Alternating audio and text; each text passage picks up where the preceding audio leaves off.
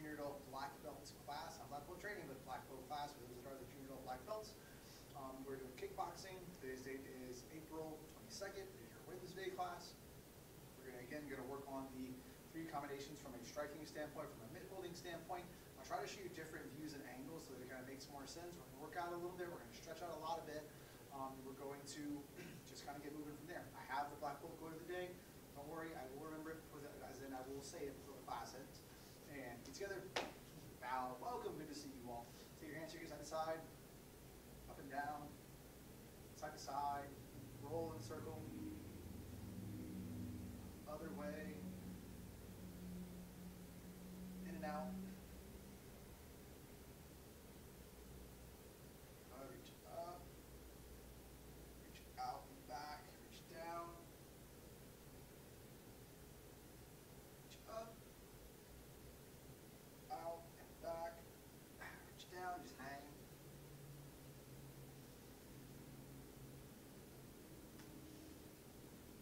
Step out with your feet, stretch down, your body's hang backwards.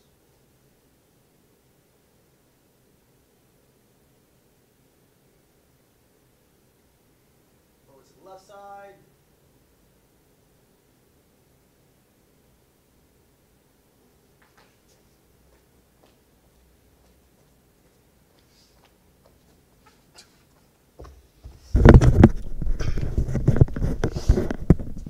I forgot the mic. Now remember it, so hopefully that what I'm saying, you're actually hearing.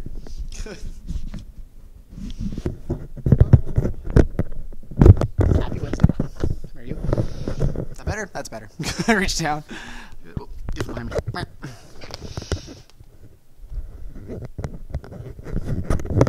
Okay. Give me 1 second. We cooking. We did it. All right, sit all the way down. Heels, toes touching. Something felt weird.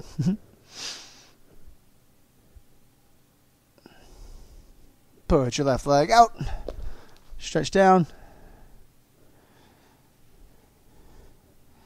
Again, try to reach and grab your toes. Some of you guys have a lot longer legs than I do, so this may be a more difficult venture. Make sure that the goal of grabbing your leg and actually holding onto your foot is to be able to pull your foot back towards you to ensure that your leg is straight. Okay, so if you reaching towards your toes causes the opposite to happen in order to touch your toes, you're kind of defeating the purpose there. So really make sure either reach down and grab if you can. If not, then just kind of get your body leaning forwards to feel the stretch in the back of your legs. Okay, if you want to be a little more advanced, one way to stretch out a muscle a lot easier, okay, and can increase your stretch naturally is to flex the opposite muscle. So this is what I mean. I'm trying to stretch out my hamstring. So the way I do that, I first have to get my hamstring stretched all the way out. I do that by pulling my toes back to me, making this leg as straight as I can. Okay, the second part of that is by taking the muscle on top and actually squeezing your muscle. Good. Okay, you notice when I do that, what does my heel do? It comes up off the ground, causing my hamstring to naturally stretch itself out more. Okay, so that's one of the easier ways to stretch out your leg, or at least get a more efficient stretch. Switch.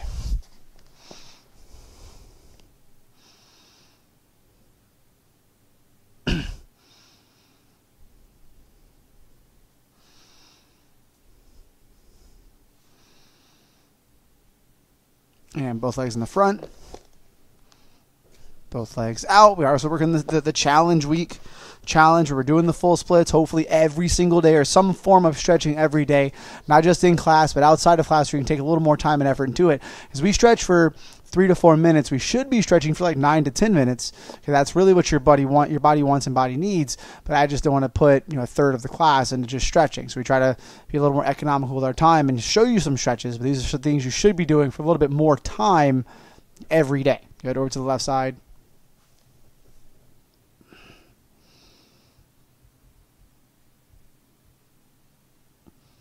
Other side. Oh.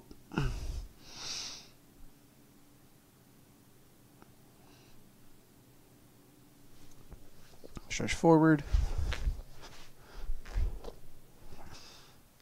Keep that body up tall. Stretch your body out.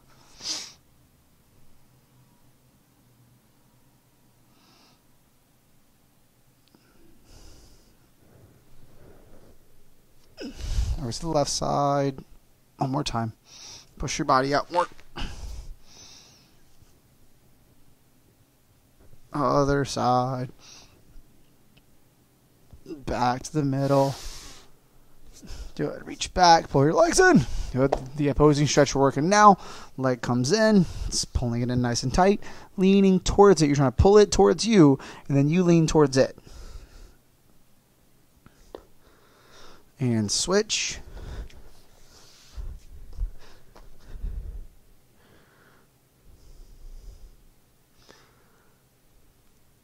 Very good. Okay. And all the way up. 10 jumping jacks. No, you guys are better than that. 25 jumping jacks. Ready? Go. 1, 2, 3, 4, 5, 6, 7, 8, 9, 10, 11, 12, 13, 14, 15, 16, 17, 18, 19, 20, 21, 22, 23, 24, 25. Very good. Awesome. So real fast, just jumping into, okay, looking through the bushes. I think everything's up. We're going to do it once facing this way. I'm going to turn and actually do it once facing this way, almost like you're standing behind me in class. Just so that as you're doing, you can kind of pay attention to little things like the pivoting, the rotation of the hips and shoulders, the posture, so you can kind of see what the back of you should look like too. All right. So your hands are up. And then combination number 1A. So it's the jab, cross, hook, cross, nice and strong. Hopefully this is getting a little bit easier.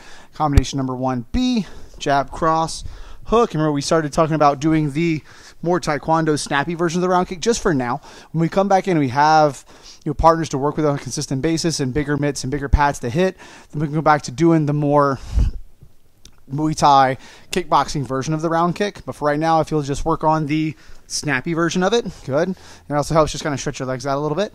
Then we're also doing number 1C, which is the jab, cross, hook, uppercut. Ready? So jab, cross, hook, uppercut. Make sure your body's dipping and ripping through that uppercut. So it's 1, 2, 3, shoulders up, drop, uppercut. Nice and strong.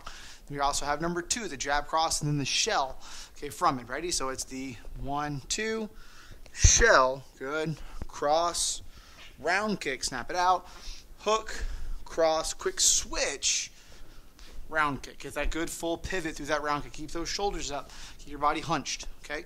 And we also have, let's do that one actually again, a little bit quicker. Good. So ready, go. Boom, boom, boom. Hit. Whap, whap. Switch. It's okay to make sound effects as you do it. I do it all the time. Okay. And then next up we have combination number 3, which is the double jab one. Ready? So we're here. Number 3, double jab. Cover, make sure it's not that, okay? You should be hiding your vision. So whether you're looking at me or you're doing it to somebody else, when you cover here, that should kind of take out the line of sight of your left eye. Okay, because I'm mirroring you, so you're using your left side for this. So it's the 1, 2, cover, hide it. Good, tuck it behind here, and then your shoulders are up, and then from there, we what? Good, double jab, cross, good. And then hook, cross, back leg, round, right? Okay, let's do it again. Okay, double jab, 1, 2, cover, cross, hook. Good, and then step, it's almost like a fake knee, round kick. Boom, nice and strong. Cool, so let's do each one of those a little bit faster. Ready, and version 1 with the back leg round kick like normal. Ready, go. Double jab, cover, cross, hook, back leg round. Excellent job. Okay, and then the other version, double jab, cover, cross, hook, step, round. Get your body sideways. Okay, so we're going to do the same thing, but again, you're going to face towards me. I'm just going to face this way. We're going to all do it the normal direction so you can kind of see what's going on. Everything's hunched up. Good, see how my body's not leaned over, but it is kind of postured over here. Ready? And combination 1A, real fast. We're going to go faster through this. Ready? And go. 1, 2, 3, 4. Good, and 1B. 1, 2, 3, 4. Notice how your hands need to stay up. You need to use your arms to rotate through that back leg round kick. Now the uppercut, focusing on the dip down, kind of adding a slight pause. And that's kind of the hardest part about this. You guys are very, very good at finding and keeping rhythm and tempo. So that's why all the punches, you notice, have the same tempo. Boom, boom, boom, boom. And so we do the uppercut, and it throws the tempo off, and it kind of feels weird and uncomfortable. So you just add a tempo for the duck. So it's not that we're changing tempo. We're just adding a move to it. So instead of it going 1, 2, 3, change, boom, now it's just boom, boom, boom, boom, boom. And that boom before the uppercut is the drop. So just make that a part of the combination. Good. So it's 1, 2, 3, drop, upper. Okay. Instead of, because right now we're all trying to go 1, 2, 3, and make that. So it's actually let's say it's a 5-move combo, and then the 4th move in it isn't the uppercut, it's the drop. The 5th move is that uppercut. Okay. So ready and go. 1, 2, 3, drop, upper. Better. Hopefully that tempo adjustment makes life a little bit easier. Okay. So now the second one. And jab, cross, watch my back foot, push backwards, front foot comes with me. So I take the brunt of that check, and then I cross, round kick. There's a pivot, hook, cross, switch, round. Hand stays up. One more time. Jab, cross, shell, good, cross, round. Hand stays up, hook, cross, lean out of that front foot so you can quickly switch. Back leg ground, get that pivot off. Last one, double jab, cover, good, cross, hook, round kick. Everything stays up. Pivot that back foot. Last one, double jab, cover, cross, hook, fake, step, round. Nice and tall. Cool. Excellent job. Then working again from a mid holder standpoint, I'm going to show you guys multiple angles.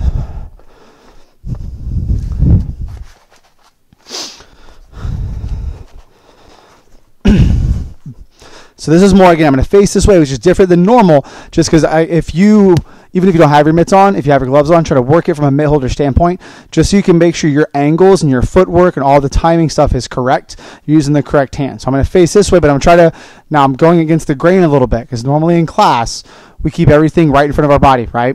Okay, so you can kind of tell what's going on. I'm going to try to shade everything to the outside of my body a little bit, so that from behind me, you can still kind of see what's going on. Okay, that doesn't mean that's where I want these to go. I still want it to go right in front of you, but if I go like this, you can't see through me, so it's kind of hard to see what's going on. So again, like for combination 1, if I was facing you, I would be 1, 2, everything's right in front. They can hear me? They can't hear me? Should be good to go. Can you hear me? Can anybody out there hear me? Give me a thumbs up, a like, or a comment. I hope you can.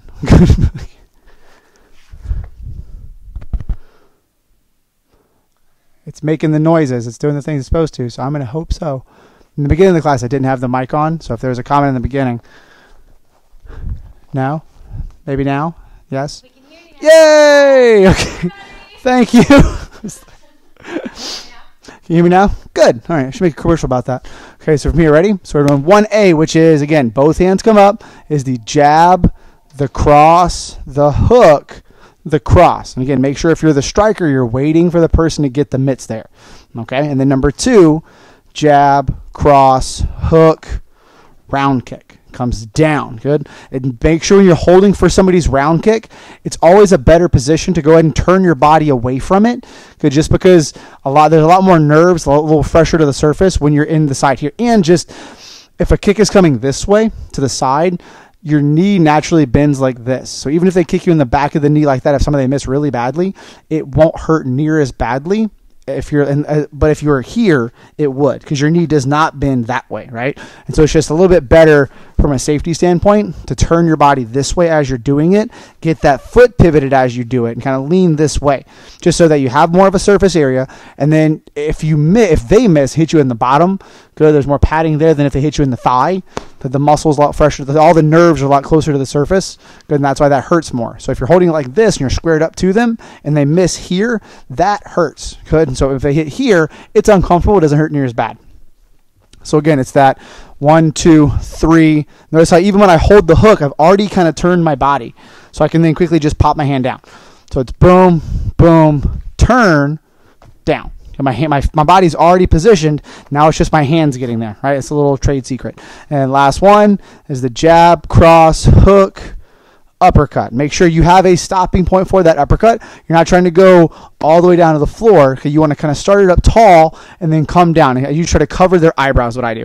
So you're not going to go that close to them, but it should be that 1, 2, 3, cover down. Good. Up to kind of so they can see it. And also you're giving them time to then duck, to get that lower and that drop, right? If I just go here and put it straight out, good, their timing's going to be off when they go down to come up. So me lifting my arm up gives them time to drop, so that when I'm on the way down, they can then come up with the uppercut, right? And then second one is the jab, cross, shell. So it's just smack, smack, smack, right? It is jab, cross, shell. So it's the same reach, but I'm not actually hitting the jab. I'm kind of pushing and checking their shell. Good. Jab, cross, shell. And after the shell comes the cross. So it's literally just swinging 4 times. 1, 2, 3, 4, which is jab, cross, shell, cross. Then from there, what is it? Good. Round kick. Good. So it's also helpful right from here to go ahead and pivot and turn. Boom. What also, again, little trade secrets. When you're going 1, 2, 3, as this one's going to cross, notice what my hand has already done. It's setting up for the upcoming round kick. So that from here, I just have to pivot and get this hand. I'll try to show you from a mirror or just show you from this side. So it's 1, 2, 3. And as you go here, this one comes into, it just flips over and sets on your hip. So that as the round kick comes, I just pivot my feet. This hand's already here, pop, and we're there to go. We're good to go. We're already shingled up. Good. So it's 1, 2, 3, 4. Good. And from there, comes down, takes the round kick. Good. Or just know that if that's really complicated, then just know that that's where it's going to go next. Boom. And then you come up. Good. And then it's hook. So from here, hook. Good. Cross. Switch. And you need to switch too. Good. So when they're switching to kick, you need to also switch so you can get your body turned to the side. Because if you're here and just try to turn this way, you could still get hit in the front of the thigh if you're uncomfortable. So make sure that when the person switches feet, the striker, the mitt holder should also be switching feet. And that's one of the biggest things to understand when you're mitt holding. It's not a passive job. It's not here. I'm not playing patty cake. You're moving. That's why you and the striker, being the mitt holder and the striker should be getting almost as equally as tired because they're both moving just as much. Okay. So from the beginning of that one. Jab, cross, shell, cross. Go ahead and position that hand ready. And then take the round kick, come back up. My body's already this way. So I just pick it up. It turns over. There's the hook. I turn back in for the cross. As they go to switch feet, I also switch feet. And then my hands come down.